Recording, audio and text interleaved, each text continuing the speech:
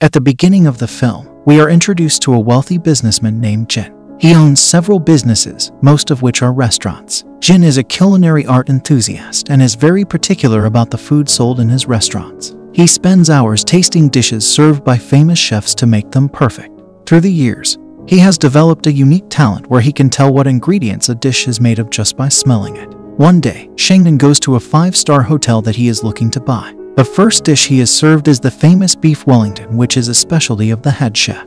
Jin tries a bite and spits it out, saying that the type of mushroom used in the dish is wrong. Similarly, he served a plethora of different dishes, all of which are the chef's special. However, each of them has one drawback or the other that dissatisfies him. By the end of an hour, the head chef runs out of ideas and feels helpless. The staff also have no clue how to impress someone as picky as Jin. This is when we are introduced to a young chef named Shangnan. Although she is just an intern, her knowledge of worldwide culinary styles is impeccable and she is soon to be promoted because of her talent. Even though they only have 20 minutes left before Jin leaves, Shangnan takes the challenge to make him something he likes. None of the staff members think she can pull it off, but right after 20 minutes, Jin has a new dish on his table. When he smells the first whiff of the food, his eyes open wide. He recognizes it as the special Romani dish named spaghetti alla strega. Jin can even tell that the cook is a woman because the dish is passed down to females of Romani origin. The spices must be very carefully measured because it is a traditional dish that doesn't allow any personal spin on it.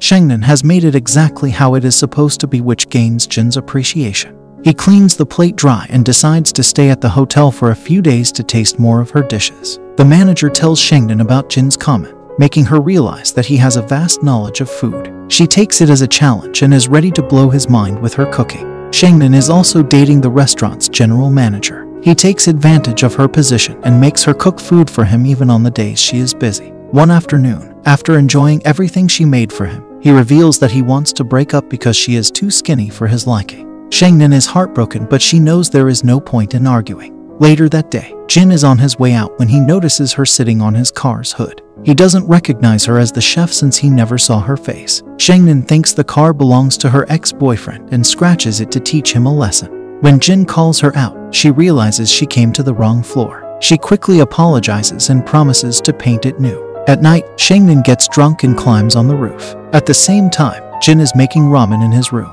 He believes that even the 2-minute noodle is a difficult dish to make since one has to measure the ingredients and time precisely. Just when he is about to take a bite, someone falls on his balcony. It is none other than a drunk Shangnan who has fallen from the roof. When she refuses to go out, Jin puts her into a suitcase and keeps her inside the elevator. She is found by 2 staff members who go into a frenzy, assuming that she is a dead body. In the following scene, Jin is locked inside a cell with other criminals. Shangnan is outside explaining what happened to the policeman. A while later, Jin's assistant arrives and bails him out. Jin hopes to never meet Shangnan again, but they cross paths the very next day. Shangnan is helping some kids when she accidentally touches a beehive. The bees attack Jin, making his face swell. Having had enough of her, he gives her a watch that will alert her if she is near him. Shangnan promises to run away as soon as she hears the alarm. Starting the next day, Jin orders several dishes to test the chef's talent. Shangnan impresses him with every single dish, but Jin is still unaware that she is the same girl he wants to stay away from. With time, he starts ordering food that is not even on the menu. Shangnan works till midnight and is very tired, but Jin doesn't show signs of exhaustion. Hence, she puts squid ink on one of the dishes, symbolizing that she is running away. Jin understands the message and stops ordering food for the night. He also sends her a letter asking her to be a good opponent instead of running away. The following day, Jin has to appear in an interview. The interviewer asks him questions about the suitcase scandal, making him uncomfortable. At the same time, Shangnan finds out the picky client is none other than the same guy who she has to stay away from. Scared that her watch will ring, she tries to run but falls into the swimming pool.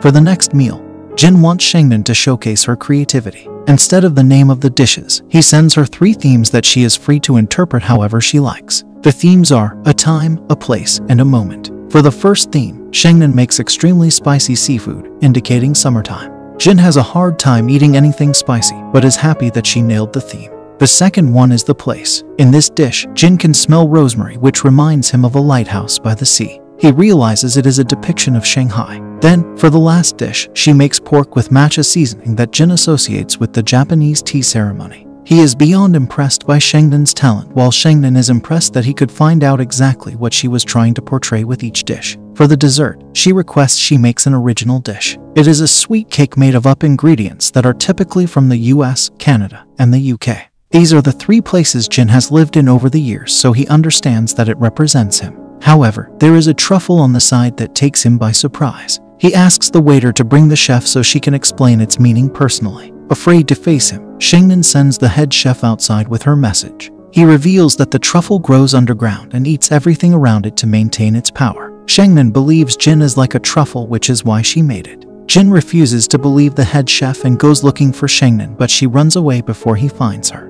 A while later, they bump into each other in the bathroom. Jin smells the scent of food from her and recognizes her as the chef who has been cooking for him. The following day at work, he turns off his watch and catches her cooking in the restaurant's kitchen. Shengdin has to reluctantly admit that she is his chef. She also affirms that the truffle was to symbolize his arrogance. Jin gives it a thought and praises her for understanding him better than himself. Later, he is in his room when he gets a call from his father, Mr. Liu. The man is so business-oriented that he frequently fails to be a father to Jin. Liu urges him to return to work as he has spent a lot of time in a single hotel. Next morning, Jin calls the room service to order the first meal of the day. However, he is told Shengdin is on sick leave. Not wanting to eat food cooked by anyone else, he goes to her apartment. He has even brought all the necessary ingredients so she can make the dish that he wants her to. Her home is messy, but Jin declutters and sets himself a table while she cooks. Shengdin is still weirded out by his appearance, but she sits down with him to eat.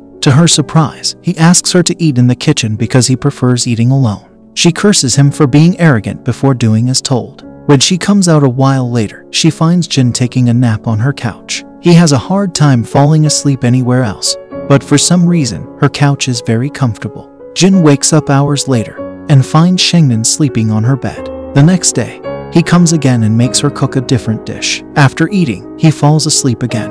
On the 3rd day, he comes with a sheet to cover the couch to make it more comfortable. As days pass, he starts bringing pajamas and his personal belongings. All this time, Shengdin can hardly fall asleep because of his snoring and has a hard time at work because of it.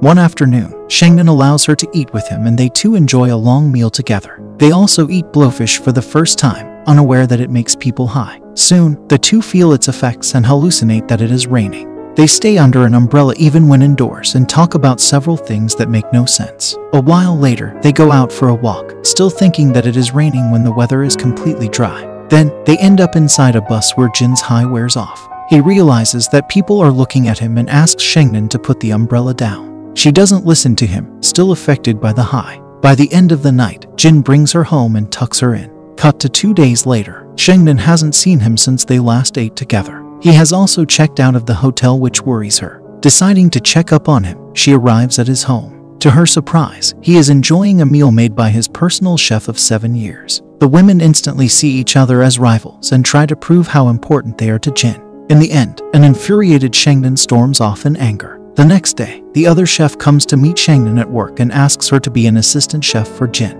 Shengdin refuses, asking her to go away. At night, Jin comes to her apartment to apologize but drives away at the last minute. He has never felt close to anyone in his life other than Shengdin, which is why he is scared of losing her. But he doesn't understand that it is love and pulls away. Then he goes to the restaurant the next day and fires all the kitchen employees. He has decided to buy the hotel, but since it doesn't live up to their standard management-wise, their company has decided to use it for something else. Jin tries to talk to Shengdin, but she doesn't want to listen to a word he has to say. During dinner, Jin asks his chef to join him. She is surprised because over the course of 7 years he has never asked her to eat. She reveals that she only made one portion like she always does. After she leaves, Jin gets a message from her saying that she cannot be more than a personal chef to him. Jin has to catch a flight in a few hours. He wants to see Shengdin before leaving but decides against it. In the following scene, he is with his father, who is disappointed in him for letting his personal interests get in the way of business. They have a meal together and Jin asks Mr. Liu if he has ever been in love with someone.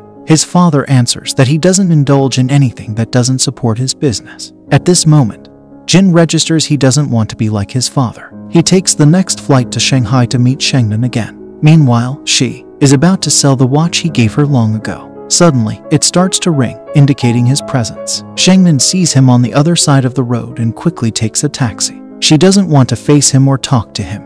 Jin, on the other hand, is stubborn. He follows the taxi behind and ends up in a crowded market. Upon taking the watch's signal, he finds Shengmin's dog with it. Then, the dog brings him to a place where Shengmin has locked herself inside. She refuses to talk to him, but her internet peaks when he mentions that she is the only friend he has had in life. He confesses his love and asks her to come outside. Shengmin even makes him say that she is the sexiest person in the world. After the interaction, they go to her apartment building, but Jin brings her to a different apartment because it has a better view of the sky. The movie ends as they watch the sunset together.